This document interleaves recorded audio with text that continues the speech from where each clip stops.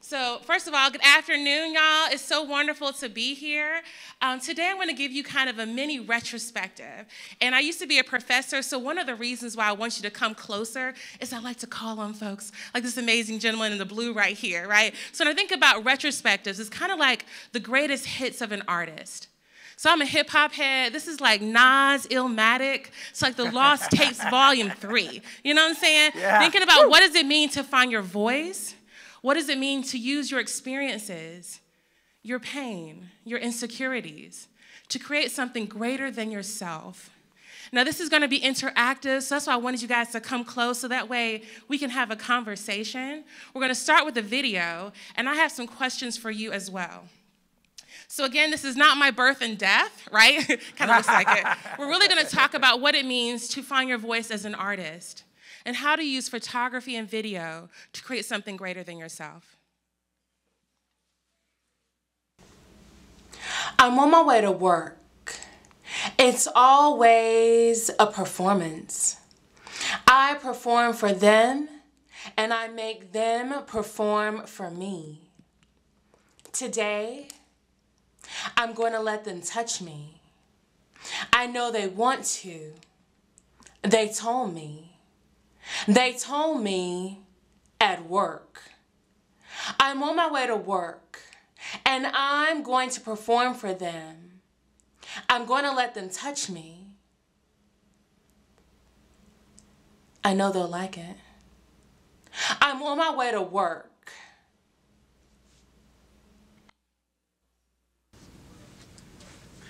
So it was actually fairly uncomfortable.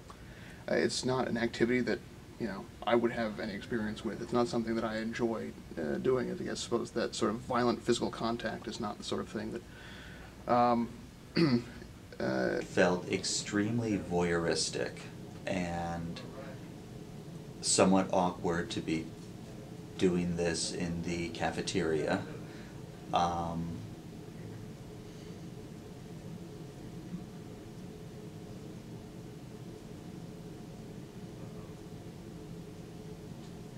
Yeah, those were the two primary things.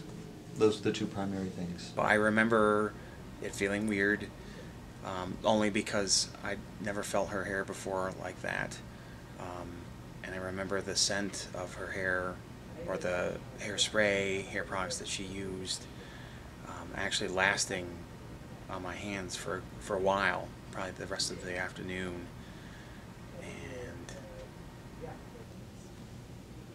Yeah, it was definitely odd. It was crazy. It was memorable. Gosh, I don't know what to say. Never quite had an experience quite like that. Just felt like,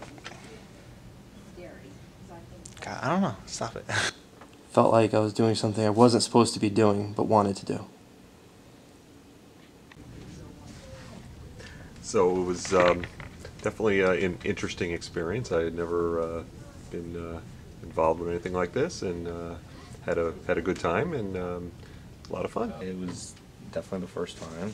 It was soft, a little strange, weird at first. I guess like the first time for anything. I don't know. I never did it. Never did that before. So, but made my hands feel like shiny afterwards. So, like I said, a little awkward in the beginning, but that's pretty much it. Okay, so does anybody know what happened? What happened? They did what? They touched my hair. Are you sure about that? You think so? Something along those lines. As you can tell, I'm pretty tall, right? I'm like 5'11". With my afro, like if the sprinklers went off, I would literally have the largest afro you've ever seen in your life. Angela Davis would be jealous of this afro if she saw this thing. And so I used to work in IT in an office with mostly white men. You could see me kind of floating over the cubicles in the office space. And one day, my white female colleague came to me. She was my supervisor. And she said, you know, Endia, I was talking to Paul the other day, and he loves your hair. I was like, oh, you know, he really wants to know what it feels like. Now, mind you, Paul didn't even know my name, right? Let alone know that he was talking about me, wanting to touch me at work. As a woman of color, I was uncomfortable. I was the elephant in the room that everyone was talking about, but no one was talking to. Their stares were unwavering. I wasn't surprised by the rumors. However, as an artist, I was intrigued. I said, well, how can I become a part of this conversation? How can I join this dialogue? And so I set up 2 cameras in the middle of the office, and I asked each man to participate in an art project. I said, I want you to touch my hair. Surprisingly, no one said no, right? Like all 17 wanted to participate, and we weren't in some back room. We were literally in the middle of the office, and they took turns. And so they touched it, and I said, I want you to touch it a little harder. And they touched it a little harder, and I said, you can pull it harder than that, can't you? And they pulled it a little harder. And then I came back a week later, and I interviewed them. And I said, well, how was it? How did you like it? And you can hear in their voices that these men are uncomfortable. I think one man said his hands felt shiny. Like, how do your hands feel shiny, right? Or one guy said that the scent was on his hands all day long. My mama was like, what is on your hair that made that man not want to wash his hands all day long? But for me, in making this work, the idea was make the comfortable uncomfortable. You see, as a black woman in that space, I was uncomfortable every day. Every day. But what happens when I give you something you want, something you desire? You have an experience, and then you have to talk about it to the person you had the experience with. Well, it was visible. They were uncomfortable, and that was the goal. All right, so we're going to keep going. Now, like I said, I'm tall, and most of the guys looked at me like this, right? Like, this was kind of my vantage point in the office. This is how the guys looked at me, right? But we made work together like this. Now, I'm a strong believer that if you make something together, it can bring you together in ways that you never imagined. Now, my white female colleagues were more forthcoming with their comments, as women can be. And they would say things like, girl, how'd your hair get like that? Or, can my hair do that? Or, can I touch it? And I said, you know what? I can give you this look. I can do that for you. And they were like, really? I said, yes, girl, I can do this. However, I want you to take a corporate portrait afterwards. And they said, well, why am I taking a corporate portrait? I said, because we're going to question conformity. What does it mean to fit into a space as a black woman that was never designed for you in the first place? And so I gave each woman a hairstyle that I've had over the course of my professional career, and I had them take a portrait afterwards. And here's Ellen. Some people say she'll say Benjamin Franklin. I don't think so. I think it's like a Benjamin Franklin-esque kind of portrait, right? And so each woman was required to get their hair done. They had to wear a suit, a white shirt, and come take a portrait. Here's Christine and Desiree.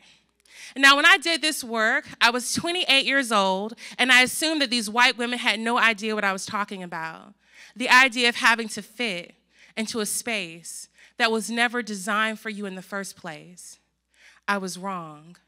Not only did the women understand, but they had their own stories, their own testimonies. For instance, Desiree is actually of mixed race. Her father is black, her mother is white. And she told me when she started working in the corporate space, they asked her to change her name. They said that Desiree was too exotic and that Anne would be more fitting for her in order to gain more opportunities. Here's Beth and Charlotte. Charlotte was an executive actually in New York, and she had her own company, and she told me, she said, you know, Endia, one of my board members came to me and said, you know, Charlotte, you're great, but if you would send someone younger to represent your business, you get more clients. Now, many people ask me, did the women like the hairstyles? No. Hell no. They did not like these hairstyles. You can imagine if I give you a hairstyle, you have no time to process, and then I make you take a picture afterwards. That is a lot to take in. Now, the stylist gave Charlotte cornrows, and after the photo shoot, I was like, you know, Charlotte, we can take these out before you leave. And she said, no, Endia, we're going to leave them in because my husband is blind and he's not going to know who he's with tonight. And I was like, all right, cool. Bet. We will leave those in, no problem. Here's Christine. She literally needed 3 glasses of wine to take this picture. I thought her hair looked all right, but for her, it was a lot. And here's Lynn. Now, I did this series at a residency in upstate New York called the Center for Photography at Woodstock. This residency is designed for only artists of color. Now, you might ask me, why is there a residency in the United States for only artists of color? Well, it's because the art world is this big, and black folk in the art, well, I can't make my finger that small, but it's like this big, right? And so CPW gives artists of color a voice, an opportunity to have a platform to talk about their work on a larger scale. So during this residency, a man named David Rosenberg came. He was from Slate Magazine. I hadn't even heard of Slate Magazine. He said, you know, Endia, I really love this project you're doing, the white women with the black hairstyles. You know, what's the name of that? I said, let's call it Can I Touch It? He said, okay, that's good. He interviewed me, and 3 days before the story went live, he said, you know, Endia, I think this is going to be kind of big. And I was like, really? And he said, yes. I said, well, here's my personal Facebook link. I mean, that's the only social media I was on at the time. And I said, maybe somebody reach out and talk to me. My life changed in 3 days. The work was shared on Facebook over 400,000 times. I received messages from women all over the world, India, Africa, Korea, Germany, London, talking about this work, saying, girl, I had an interview and I had to take my braids out the other day. I never saw art that spoke to my personal experiences and had so much humor behind it. For me as an artist, I never realized that my own personal experiences could be universally translated into a way that I'd never imagined as a maker. My own insecurities, my own doubts, my own frustrations at work. And so I realized there was more to be told, this idea of being a black woman in the office. I'd never seen it in the gallery. I'd never seen it in film. That story for me had never been told. And so I knew there was more to be told in that case. Now I'm going to show you the next video. It's called 9 to 5. I may be aging myself a little bit, but does anybody know the movie 9 to 5? I love the film. Okay. It's like Dolly Parton and Jane Fonda like kidnapped their boss. It's amazing. But it's about white women at work. And I asked myself, where is the film about black women at their job? Where is that story? There's Working Girl with Melanie Griffith that came out in like the 90s. Even Alfred Hitchcock has a movie called Marnie that talks about a white woman's experiences. But where is the story about black women's everyday experiences at work, dealing with biases, dealing with discrimination, and dealing with prejudice? I never saw it before, and so I decided to create it. So here is my version of 9 to 5. And I remember one time I was sitting in a board meeting. I came to work, you know, clean, sharp, you know. My stockings was different. It wasn't plain stockings to color your legs or some tied taupe. I was wearing maybe it might be olive green, black, and beige stockings together. You know, the colors like that, but it really matched my outfit. And I walked in, and you should have seen their faces. It's like, oh my God, you didn't tell me she was black. And I was usually the only black, as well as the only female in the room. I thought that was strange in this day and time. You only have one African American in your office. You think I'm a token black? Oh my. So as we were sitting there and we were talking, one of the men said, African Americans just don't value education. What? You are kidding. It blew my mind. And sometimes you're the only black woman at the table, and so when you feel like they're fighting against you, you become mad. And I wanted to just slam my fist down and said, "Are you kidding?" I was just that frustrated. But of course I said, oh no. Because I know if I became angry, that's one thing that you always have to really be mindful of, because we are stereotyped, African American women, as always being angry. It's an emotion that was struck at me, and anger came up, but I had to suppress that. And I said to him, I don't know if you've heard this before, but most career-oriented black people, both men and women, have to perform twice and sometimes even 3 times better than their white counterparts. And throughout my career, I did not allow what people thought about me, whether it was racial, sexual, classism, whatever it was. I did not allow that to determine how I would be, how I would perform, how I felt about me. I wasn't cocky, but I was self-confident. I stood for something that I knew. And I wanted him to know that I didn't agree with it. You handled that so well. But I began to see that my opinions weren't so relevant anymore. My ideas weren't so relevant anymore. That I was just supposed to follow along with whatever they wanted to do. And you know, and you can mention an idea, but if it's not coming from certain people, you know, it's just totally irrelevant, you know? Now you go figure. Okay, so that's 9 to 5. So I asked each woman to tell me a story, tell me about an experience where they faced racism or prejudice because they were a woman or because they were black. And interesting enough, each woman had the same story. It didn't matter whether they were in healthcare, banking, education, they were literally finishing each other's sentences. And so putting it together felt easy, it felt organic. Now, the next body of work I'm going to show you is Am I What You're Looking For? I used to work at a HBCU. Does anybody know what a HBCU is? Can we say it out loud just for me, you know? Somebody? Y'all can do better than that. A little louder. Amazing. North Carolina, where I'm from, we actually have the most HBCUs in the nation. Many people don't know that. So I used to work at Winston-Salem State, which is an HBCU in Winston-Salem, North Carolina. My students were coming to me not to talk about what happened on the yard or to talk about, you know, their classes. They came to talk about their interviews. You see, many of them were seniors, they were graduating, and they were getting their first interviews going into their careers. And they said, you know, Professor Beal, I went to this interview, and someone asked me, how many children do I have and how old are they? I went to this interview and someone asked me, would I be willing to change my hair for the job? I went to this interview and someone said, you know, your name is it's a little difficult to pronounce. Do you have like a nickname or something else you can go by so that way, you know, our customers will really be able to pronounce it? And so I realized that my students were going through the same things that my mother went through, that my grandmother went through, that I went through. I'm not talking about something that happened long ago in like 2000, I don't know, early 2000s, 1990, 1980, no. This is 2017, 2018, 2019, 2020. These things were happening now. And I knew my students wanted the job, like we all do. But what are you willing to sacrifice of yourself, of your culture, of your identity to fit into that space?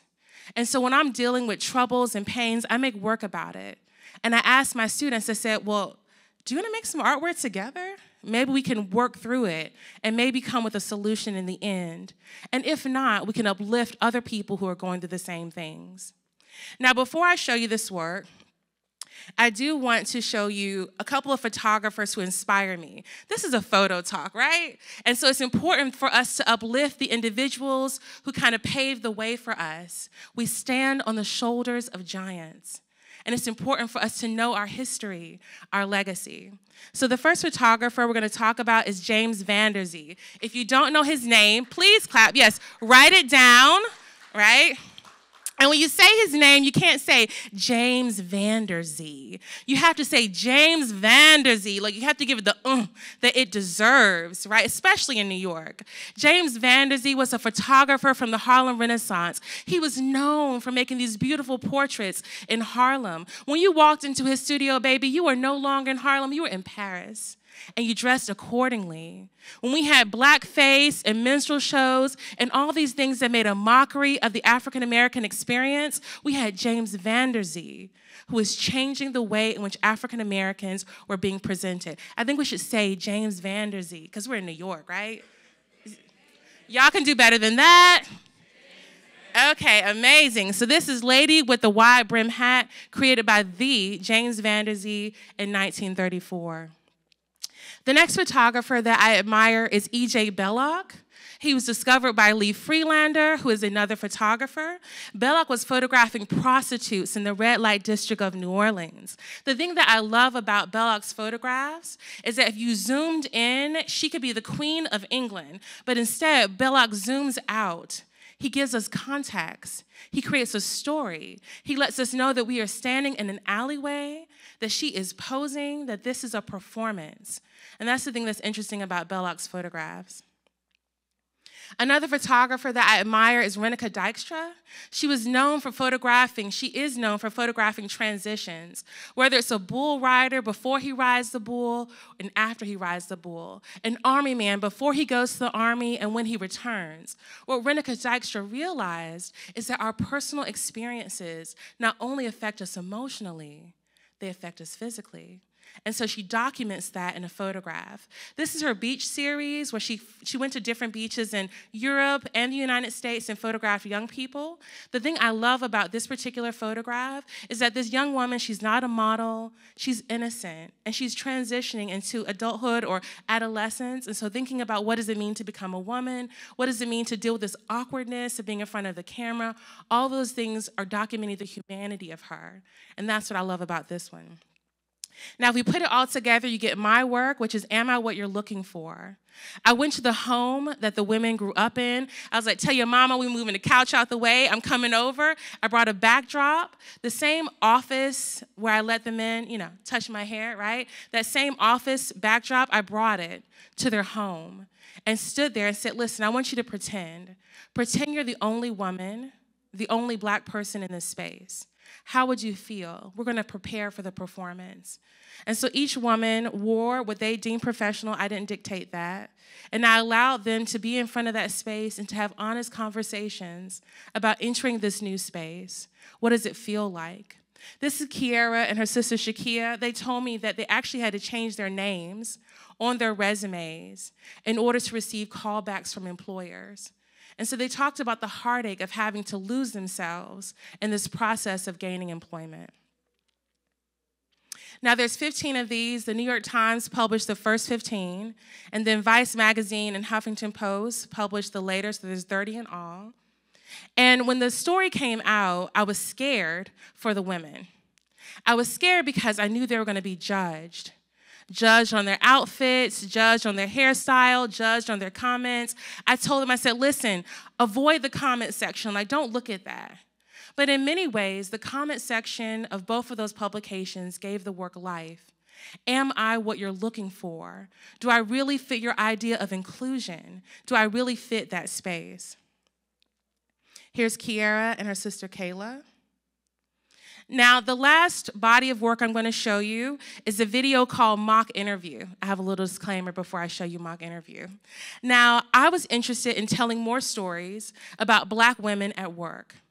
And I was focusing mostly on students, young students, Black women. And so I said, you know what? I think I want to recruit white men for this series. I think I want to work with some white guys. Now, I worked at an HBCU. We didn't have that many white guys over there, right? So I was like, you know what? I'm going to call over to Wake Forest University, I think they have some white guys over there. So I called over. I'm like, hey, y'all got any white guys over there? And they were like, actually, we have a lot. And I was like, I know, right? So they allowed me to work with these guys. So I recruited guys, not artists. I wanted political science majors, economics majors. It was about 9 guys who volunteered to be a part of the project.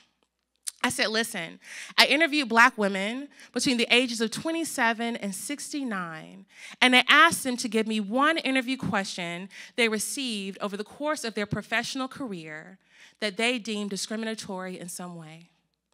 These are the questions you'll be asked. This is called a mock interview. You will come, right? You'll wear your professional attire, and I'm going to interview you. I'm going to ask you these questions that Black women have been asked by white employers. Now, I knew the guys were going to be a little uncomfortable, so we met before because there was levels of discomfort in this project. And one guy said, well, what if I say something stupid? And the other guy was like, I think that's the point. I think the point is that you're probably going to say, something stupid. And I was like, listen, it's going to be okay, right? I'm going to ask you the questions. So this is a mock interview, and I'm excited to hear your guys' thoughts about it afterwards.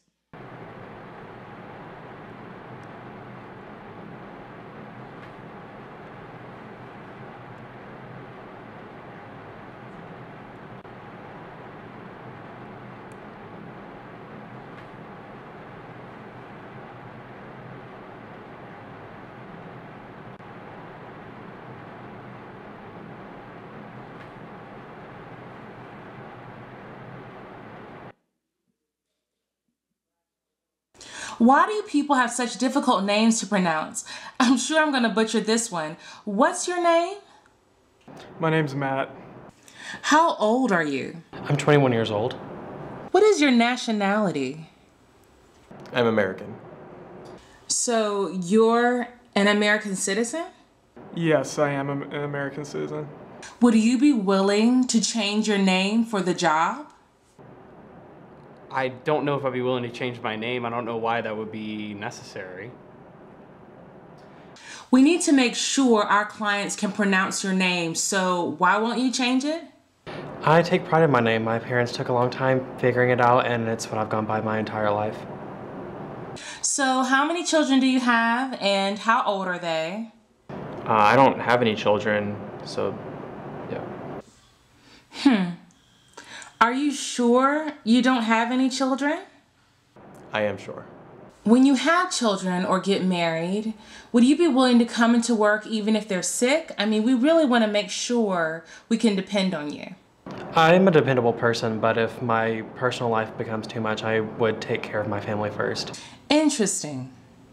So how do you deal with workplace drama? What do you mean by workplace drama? You know, drama in the workplace. If there's drama in the workplace, I guess I'd try to talk about it with the people involved, but I try to keep conflict to a minimum. Really? Yes, that's what I try to do. Do you always wear your hair that way? Yeah, I always wear my hair like this. Could I buy that hair in the store? Something like my hair. I don't know if you could buy it in the store. It's pretty unique to me. Would you be willing to change your hair for the job? I don't understand why that's relevant. So throughout this interview, you spoke so well. Can you tell me why you were so competent? I don't know. I mean, I just try my best in the workplace, I guess, and hope that people see me as competent.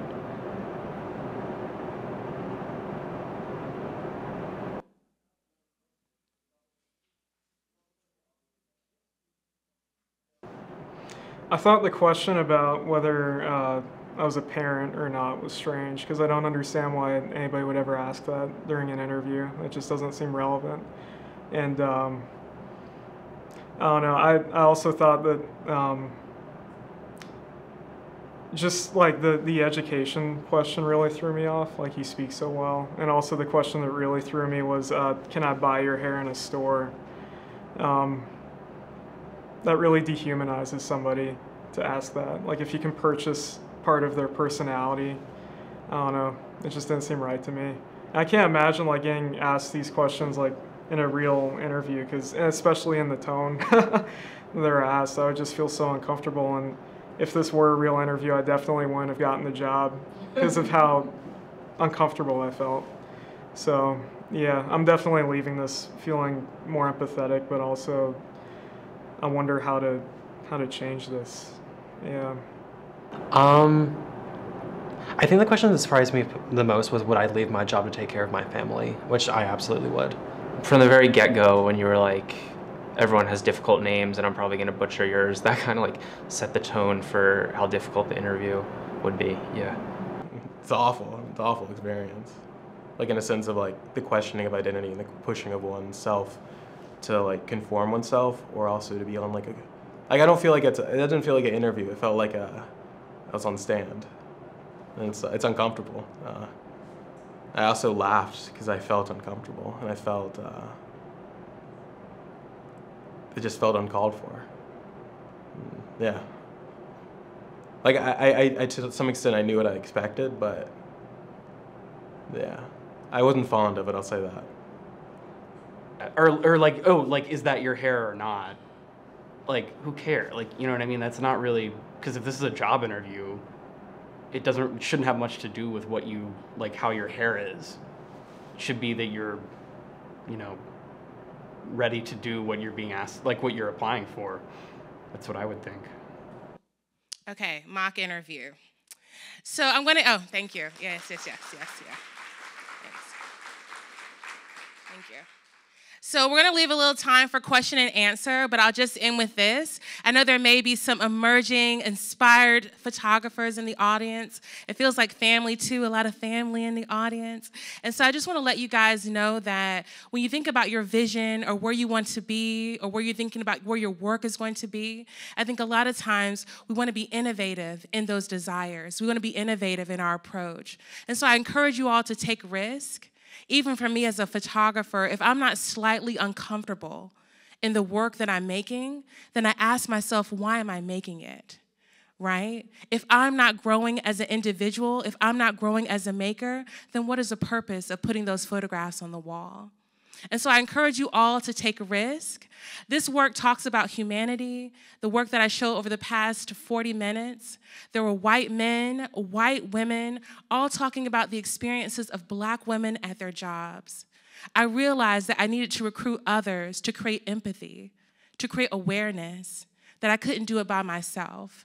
And so I encourage you all to continue to take a risk in your own practice, to continue pushing those limits. Thank you so much. Happy birthday, B&H. I love you guys. Thank you so much for allowing me to be here. Yeah. When you had the photos of the portraits, what camera and lens did you use? And then when you did the video, the short video, what camera and lens did you use? Definitely. So when I did the portraits, that was earlier work, and I was using a Canon 5D Mark II, so a long time ago. I think a student told me I was in the Stone Ages. But, I mean, it came out great. So, again, the tool, as long as it works for me, it works. I'm a Sony artisan. So that means I'm represented by Sony. And so with the video for mock interview, I was using a Sony camera for that one as well, yes.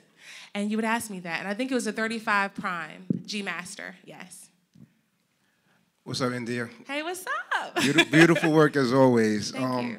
So how do you, it seems like you put a lot of your personal experiences into your work. Yes. How do you juggle, you know, that vulnerability with being creative? Yeah. No, that's a good question. You know, I realized earlier on in my practice that I had to truly care, right? So I kind of did, this work that I showed you guys over the past 40 minutes, that was 10 years of work. I used to give my students like, assignments for a semester, and they'd be like, a whole semester? I'm like, yeah, a whole semester, right? So 10 years worth of work. And so if I'm gonna dedicate that kind of time, I have to love it.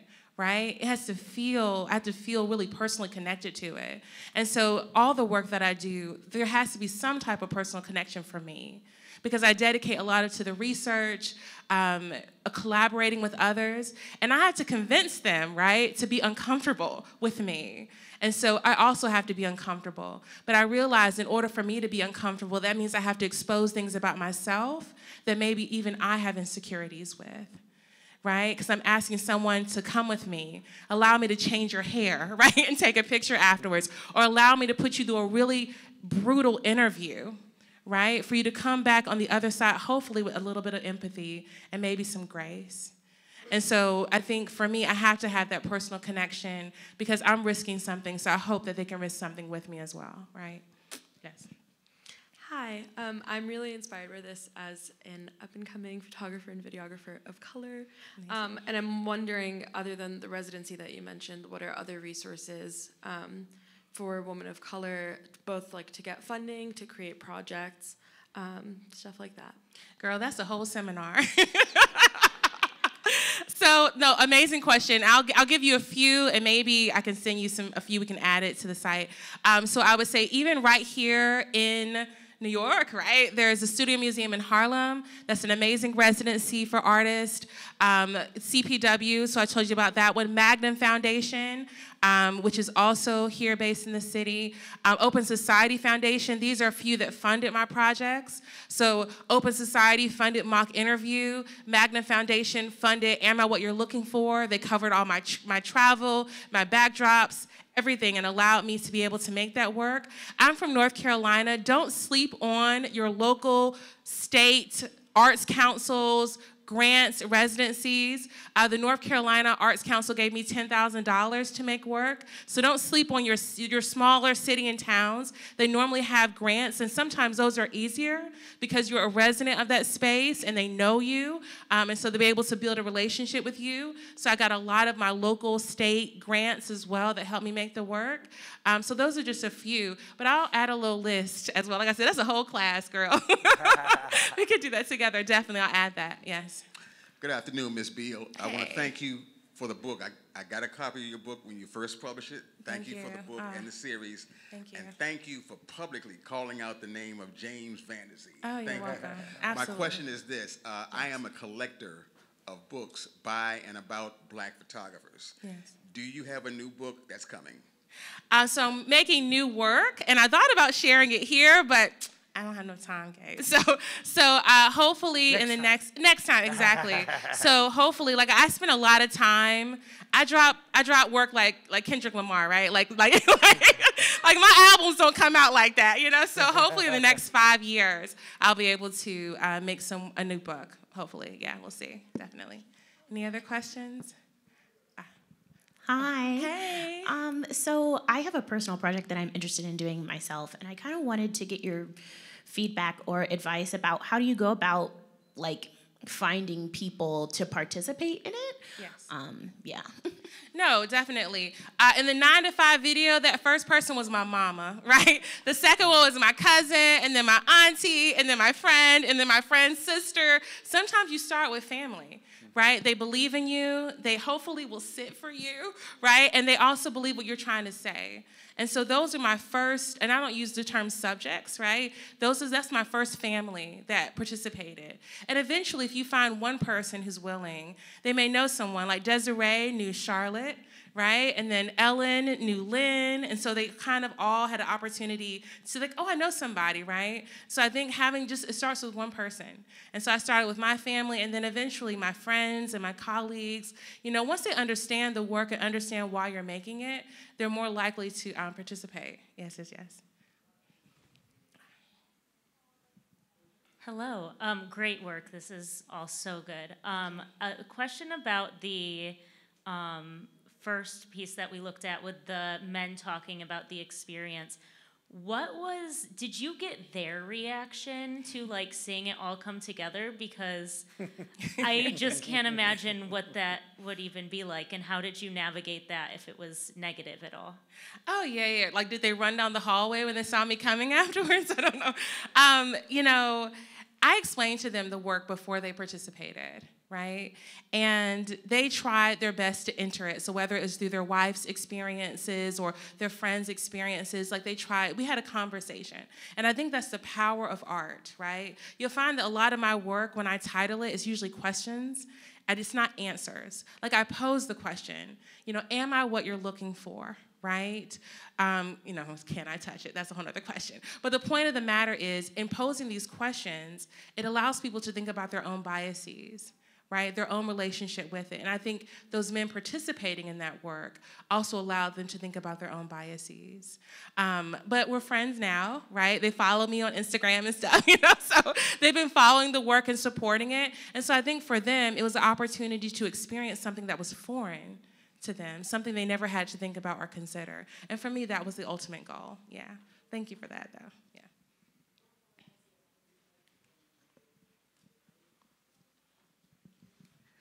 Thank you. I noticed in the first piece, 9 to 5, and in mock interview, your use of static noise, ambient noise, and silence. And I was wondering if you could talk a little bit about how that enhances your work. Yeah, so when I was in grad school, there was a photographer, and I will think of her name before we finish, and she said to me, when you're doing videos, always have the camera rolling. Even when you're not shooting, just let it roll the whole time, And what happens is when you let the camera roll the whole time, the person who's in front of you is not performing. They don't know what's happening. So if you let that camera roll the entire time, you're gonna get that static noise. You're gonna get those weird, let me fix my hair and get ready. And that is when they're being their genuine self, right? Because once the camera starts rolling, then they're like, oh, let me put my performance on. And you really don't want that as a photographer. You want that genuine human experience. And so I found that keeping my camera rolling the entire time in all of my videos, whether it's my interviews, and sometimes I'll say, hold on, I'll be right back, right? And I just step out of the room for a little bit, not because I had something to do, but really I just wanted that good shot, And so I would do that intentionally just so I could get that human element, because I knew once I came back in the room and they had my presence, it was going to be different, right? So I would say, I would encourage you, especially if you're doing video, always have your camera rolling, even if you're not shooting yet, because you don't know what you can do with that material once you have it. But good question. Yeah, thanks. This one.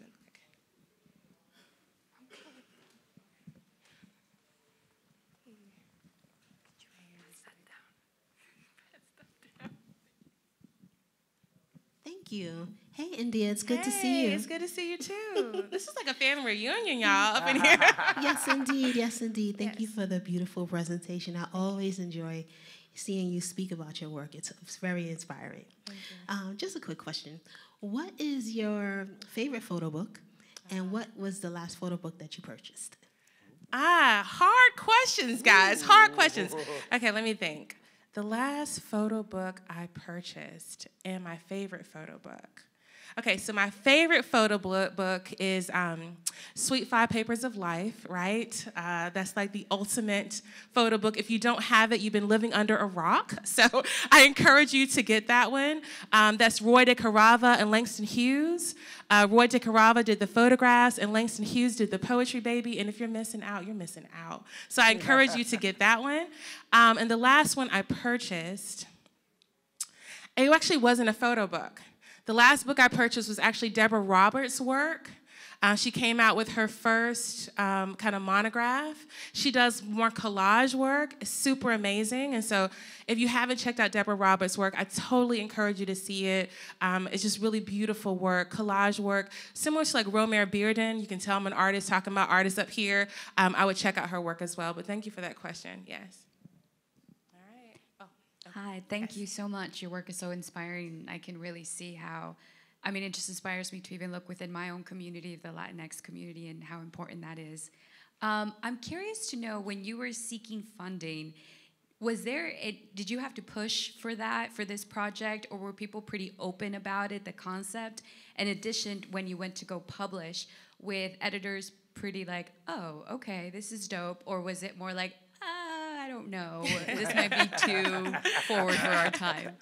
I highly encourage you to come to the next seminar, which is the perfect pitch. And and actually some of our perfect pitch people are sitting right here. We're gonna talk about pitching your work and how you talk about it so that editors, curators, whomever you're pitching to can actually see your vision, right? Because essentially that's what you're trying to do. You're trying to convince them, you need to give me $100,000, to make this vision of mine, right, come true. And so I highly, highly encourage all of you to just stay in your seats for the next talk, the next panel that's happening. You're going to get some gems, some nuggets about how to pitch your work and how to talk about it. Yes.